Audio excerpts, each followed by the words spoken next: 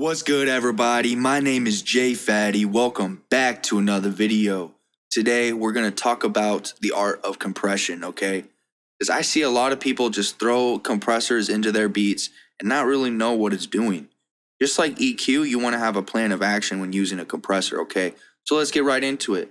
I got this beat with the homie 8th. I'm going to link him down in the description. You should really go check him out. He's got some really dope samples. All right, so let's just give this a run.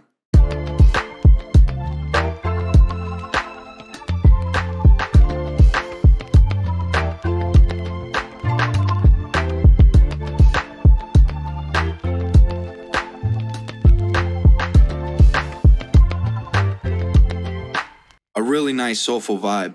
All right, so there are so many types of compressions and different kinds of compressions that you can do in a mix or a master. But the one that I want you to focus on today is glue compression, all right?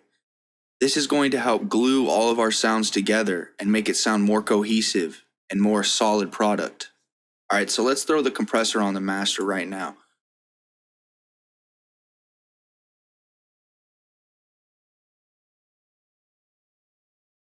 All right, so if you're not familiar with what a compressor even is, we're just going to go over it real quick. All right, so you got 6 knobs here. Your threshold, your ratio, your gain, your attack, your release, and then the type. Really just focus on these 5 ones: the threshold, ratio, gain, attack, and release. All right, so for a glue compressor, you don't need to have crazy attack and crazy release. If you're really just trying to glue your track together, you can kind of have a lower attack and lower release. You're going to want to mess with it, but just start lower, something like this. And like I said, we'll mess with the knobs more. Now, your ratio, that depends on how much compression you want on the track, all right? This, if you have a higher ratio, it's going to have more compression in the track, so keep that in mind. And the threshold is going to tell it when the compression is actually going to be active. So you're going to want to bring the threshold back and let it know when to start activating that compression.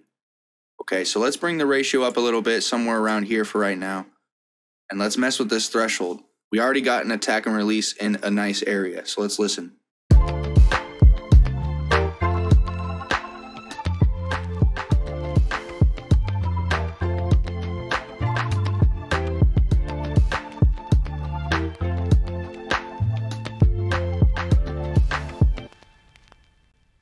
You'll notice when you're pulling back the threshold, the compressor is making the whole track sound quieter. That's because it's squeezing it down. It's literally compressing the waveform of everything, and that's how it's going to glue stuff together. So if you do too much threshold, it's going to sound weak.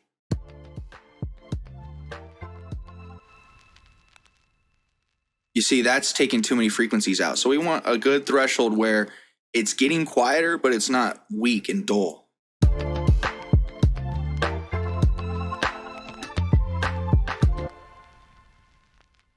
So maybe right around there. Now, what we want to do is bring the gain up until it starts to sound a nice volume.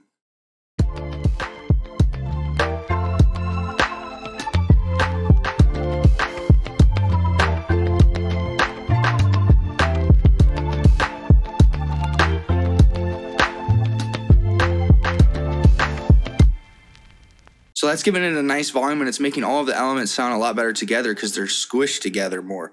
Not a crazy amount though, like I said. So if you listen to the track without the compressor,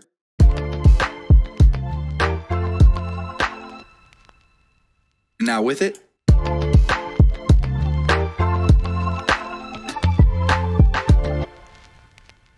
you can just tell that everything is hitting harder and it just sounds a lot better together. Now that's one way you could do the compressor. That's pretty much all I do on my beats is I'll have this compressor, and then I'll have a soft clipper and a limiter. We're going to get to that in a second. But what you can also do is you could do a 2 compression master chain. All right, so your first compressor, which is the one that we just did, is going to glue your track together. And then the second compressor is going to give it the dynamics, make it louder, make it hit. All right, so what we can do in this chain is we have this compressor right here. Let's throw a soft clipper right underneath it. And then underneath that, we're going to throw a limiter. And then underneath that limiter, we're going to throw another compressor. And then underneath that compressor, one more limiter. All right, so we're going to mute these compressor and limiters at the bottom right now, and we're going to just focus on this soft clipper and this limiter here. So what we're doing here is we're going to have our soft clipper and our limiter just act as a ceiling. But we're not going to use this normal ceiling inside the limiter, so we can just get rid of that. Let's bring this saturation knob down to about -2.5. That'll give us about 2.5 decibels of headroom on our track. All right. Once we have that, we're going to want to bring the threshold all the way to the left of the soft clipper. That's going to make it a curved clip instead of it being a line when it clips the transients. And now we're going to bring the post up until we see those transients hitting the bottom of that -2.5. Actually, let's bring this down to -3.5 because we're going to make it louder with that second compressor. So we'll bring it down to about -3. We'll do -3. All right. So now we want to bring this post up and have those transients hit the bottom of that saturation ceiling.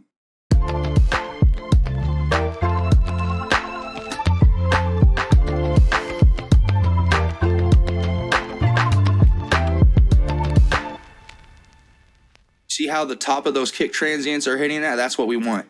Now that we have it set to a certain ceiling, we want to go to that second compressor, all right? This one, we're going to bring the attack up higher and the release up higher, okay? And a completely different threshold. Let's see what we can do.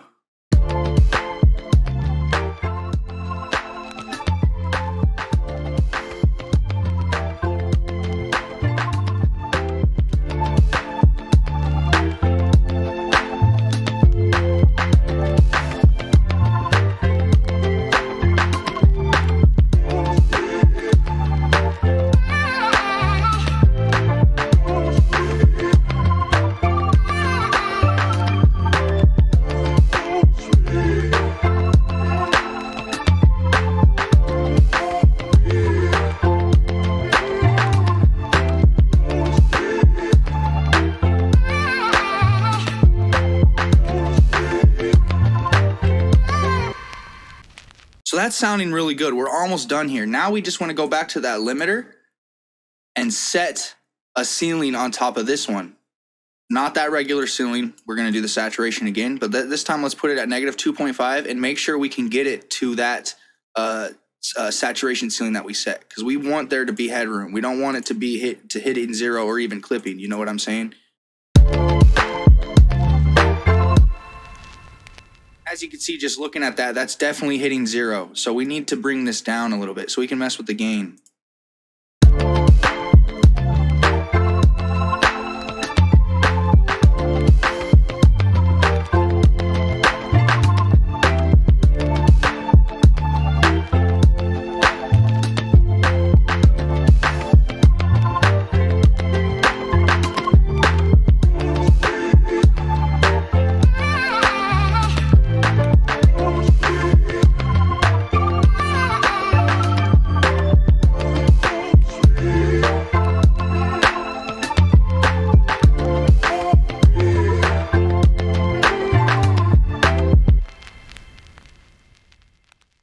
So yeah, compressor can be a very, very important tool if you use it correctly. It could completely destroy the sound, like taking away too much dynamics, taking away too many frequencies, squishing the sound too much. You want to make sure you know what you're doing with the compressor. That's why it's very important to actually understand what the tool is doing. That's pretty much it though. If this video brought you value, please leave a like, hit subscribe, and hit the little bell. Let me know down in the comments what you want me to do next. I really appreciate that. Make sure you stay safe, stay striving, and always be getting it. Much love, y'all. Peace.